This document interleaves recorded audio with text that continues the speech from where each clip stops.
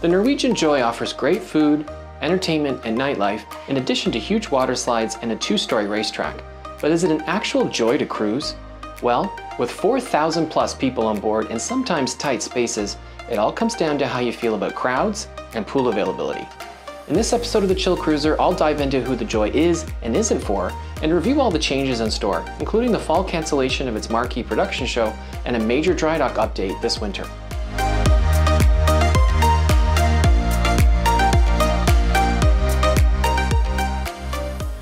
Hey cruisers, Andrew from Ottawa, Canada here. Welcome to The Chill Cruiser, where I review cruise ships from a chill perspective, sharing tips on how to save time, money, and grief on your cruise vacations. Today I'm going to share my experience sailing on Norwegian Joy to Bermuda from New York this past August. This is one of my favorite itineraries. You sail out of downtown Manhattan, followed by 2 days at sea, then close to 3 days and 2 nights docked at Heritage Wharf in Bermuda, followed by one more sea day before returning to New York. It has the best of everything. Lots of sea days and lots of time in a beautiful port. This was my 5th time sailing on Norwegian and my 3rd time on a Breakaway Plus class ship.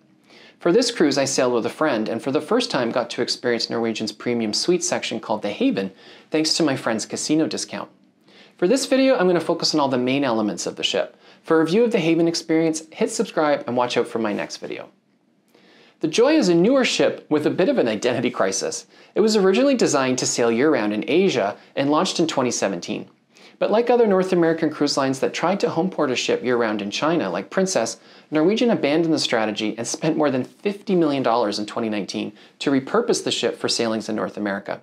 If you've cruised on a Breakaway Plus class ship before, then the Joy will look and feel very familiar except the upper decks, which Norwegian has struggled to get right since repurposing the ship.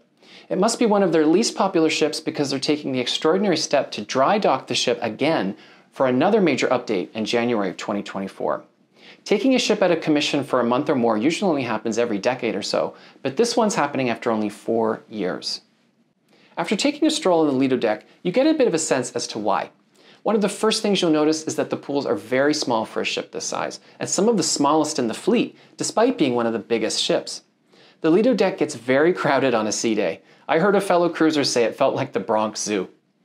This will feel familiar for returning NCL cruisers, but may be a bit jarring for anyone used to most other cruise lines. That's because most of the real estate on the top decks is allocated to venues that require an extra fee, like the racing track, a laser tag course, the Haven's pool area and sun deck, the Vibe Beach Club, and a retro diner restaurant. That's great for kids and the young at heart, but not so great if you just want to relax in the sun and swim with a bit of personal space. There are some major changes coming to the top decks, but with what Norwegian has announced so far, it looks like you'll only notice the changes in areas with an extra fee.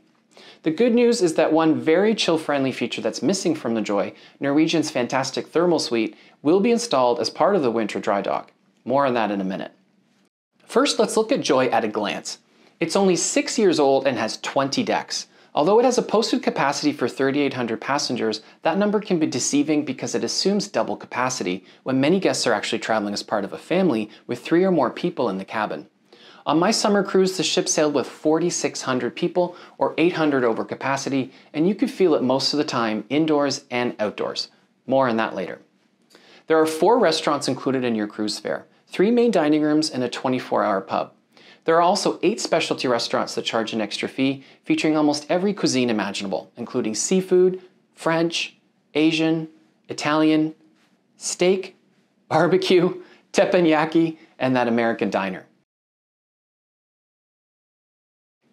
There are 15 bars, including themed venues focused on wine, my favorite, mojitos, and whiskey.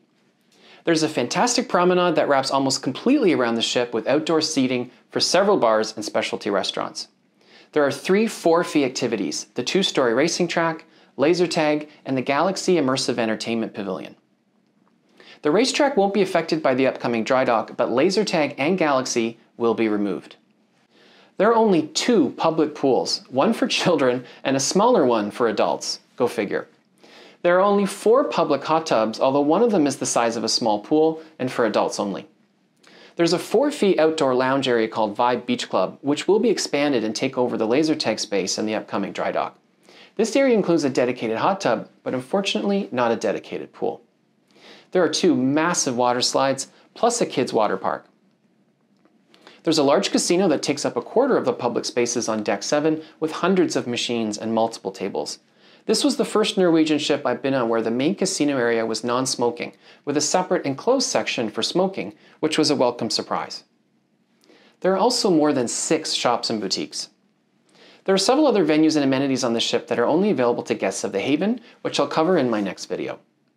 Before I start my review, I'll just quickly touch on Norwegian's Free at Sea program, which is their all-inclusive package that's included in most fares. Like most other cruise line packages, it includes the entry-level drink package, but the similarities end there. Instead of free gratuities and unlimited internet, which is included in the packages on other lines like Celebrity, you get 2 dinners at a specialty restaurant, a $50 excursions credit, and 150 minutes of basic internet. I personally prefer having gratuities and unlimited internet, since theoretically it's truly all-inclusive. It means you won't have a balance at the end of the cruise for any essentials. On Norwegian, unless you prepay the service charges, your onboard account will be charged $16 per person per day in a regular cabin, or $224 per couple on a 7-day cruise. And if you want unlimited internet, it'll cost around $110 extra per person as well. Okay, let's get going with the review, starting with access. My friend and I took the train to New York City on Amtrak's Empire Line. It's a pretty train ride that follows the Hudson River right into the city to Moynihan Hall at Penn Station, which has a beautiful modern main atrium. We Ubered to the Manhattan Cruise Terminal from the station in less than 10 minutes. Embarkation was fantastic. The terminal is big and bright and very well staffed, which meant minimal lineups. My friend and I arrived early afternoon and we were on the ship in minutes. Since the ship was over capacity, it usually took several minutes before you could squeeze into a jam-packed elevator. As you'll see, the ship was not designed to handle crowds well, including this forward elevator lobby, which has 8 elevator bays and a very small space. On the Lido deck, this area also served as the entrance to the outdoor decks, so it always felt crowded. Luckily, getting on and off the ship in Bermuda was a breeze since they had multiple gangways, but because of the crowded elevators, disembarkation day was chaotic and took longer than I'm used to.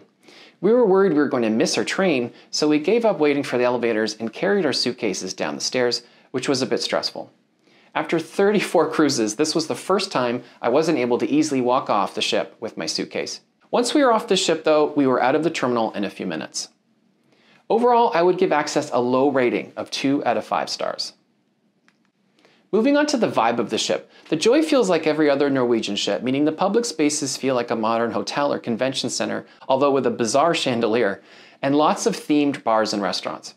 There are 2 modest atriums considering the size of the ship, one with the pub that overlooks the often crowded main lobby area, and another one with the casino overlooking a transit area for the disco and multiple bars and restaurants. The layout is fairly straightforward, although that forward elevator bay did make it easy to miss the restaurants and bars at the front of the ship, like Food Republic and the District Brewhouse. Signage throughout the ship was excellent, especially in the stairwell and elevator lobbies, which made it easy to find your cabin no matter where you were on the ship. Just like that elevator bay I mentioned, there are several public areas that felt very crowded, like walking through the casino to get to other venues on Deck 7. The large adult-only sun deck was used almost every night for some sort of deck party, which worked really well. But I don't know where they would fit all those people indoors on nights with bad weather. From a demographics perspective, most of the guests were traveling as part of a family, so it felt like kids and teens made up about half of the population, with parents making up the rest.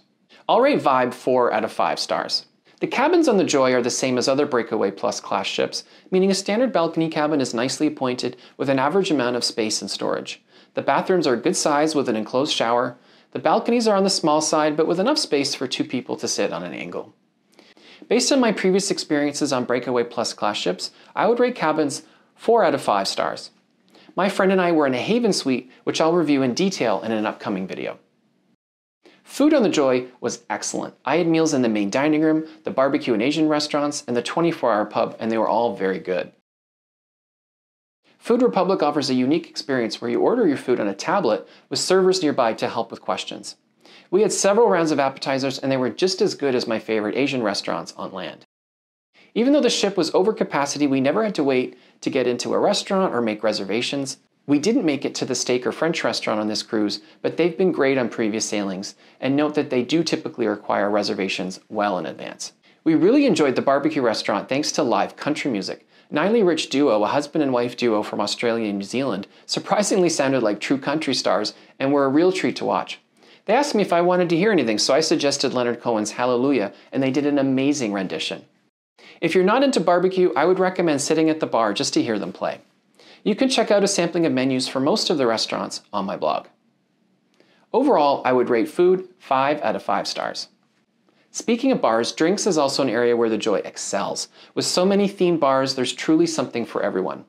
They also have a great selection of wines throughout the ship, especially if you upgrade to the premium drinks package.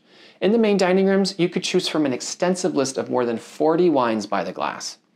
I love a buttery Chardonnay, and every bar and dining room I tried had La Creme available, which was a treat. The District Brewhouse is a must-see for beer lovers with up to 50 bottled beers available and 20 on tap. Sugarcane Mojito Bar is also definitely worth checking out if you like tropical cocktails. Both the District and Sugarcane also featured live music at night. I would rate drinks 5 out of 5 stars. Entertainment on the Joy was also excellent. I didn't make it to their main show Footloose, but everyone I spoke to loved it, although some said it was a little too long. Since it is the full Broadway show, the running time is 90+ minutes. Unfortunately, Footloose will be leaving the ship on October 28th, and there's been no announcement that I can find on what will be replacing it. I did catch 2 of the other main stage shows, starting with the Beatles, which features an incredible Beatles cover band that offers a musical tour of the band's career, complete with costumes, footage from Beatlemania, and an Imagine tribute encouraging the audience to wave their phone screens at the end, which was a cool experience. Elements is a Cirque du Soleil style show with impressive acrobatics, music, and even simulated snow.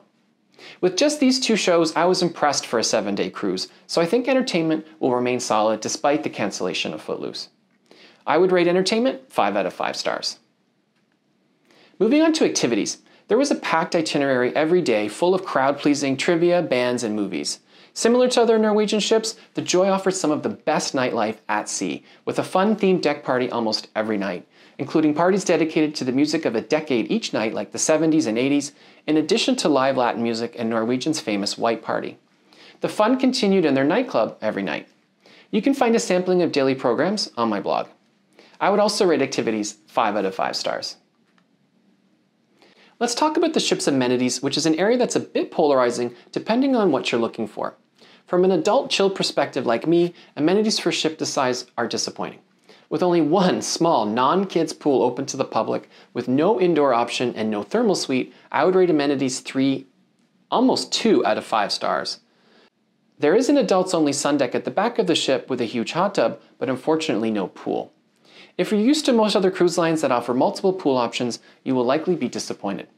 Once the new thermal suite is installed in the winter of 2024, that would theoretically add a star if it's anything like the thermal suite on other Breakaway Plus class ships, which include a large therapy pool, various steam rooms, saunas, and even a snow room. Where the Joy does make up slightly for its crowded Lido deck and lack of pool options is the promenade area, which offers a much more chill and comfortable place to relax, have a drink, and enjoy some sea views and fresh air. The large observation lounge is also a great indoor venue to relax and enjoy the view. For the young and young at heart where thrills are more important than relaxing by the pool, then this ship is definitely worthy of a 5-star rating when you factor in the water slides, racetrack, laser tag, and Galaxy Arcade Pavilion. Just remember that with the exception of the water slides, all of these facilities charge an extra fee. I didn't try the racetrack since it looked like you couldn't move very fast, but my teenage niece and nephew did try it on a previous cruise and said it was a lot of fun. Let's move on to the technology on the ship. The internet speed was average for a cruise ship, and the app was very functional, allowing you to check the daily program and menus and make activity or restaurant reservations. One aspect of Norwegian that I really don't like is that you have to pay to be able to message other guests through the app, when it's free on most other cruise lines. I would rate technology 4 out of 5 stars. Moving on to the casino, which is usually one of my favorite parts of any ship. The Joy's casino is a big improvement over most other Norwegian ships with the sealed-off smoking section. This was the first time I walked on a Norwegian ship on embarkation day and I didn't smell smoke. There's a great selection of modern slot machines. Just be prepared that your favorite machine might only be available in the smoking room, especially if you like the Buffalo franchise, like me. Since the casino is spread out over half the deck, it can take a while to get oriented and find your favorite machine. The non-smoking tables often felt very crowded and created a bottleneck for people trying to go from one side of the deck to the other or downstairs. Compared to other ship casinos, I would rate the slot payouts below average. My friend and I both walked off the ship with a hefty casino tab and didn't feel the love most of the time. All things considered, I would rate the casino 4 out of 5 stars.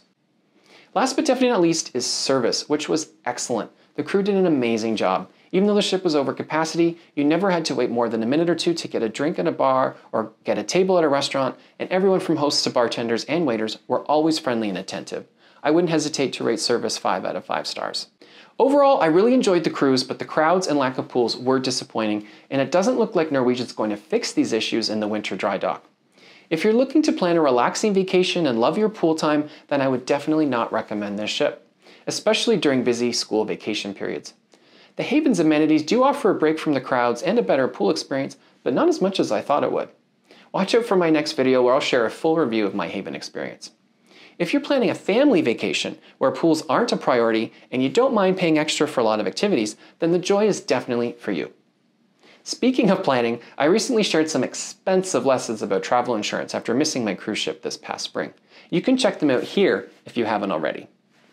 Thank you for watching, and happy cruising.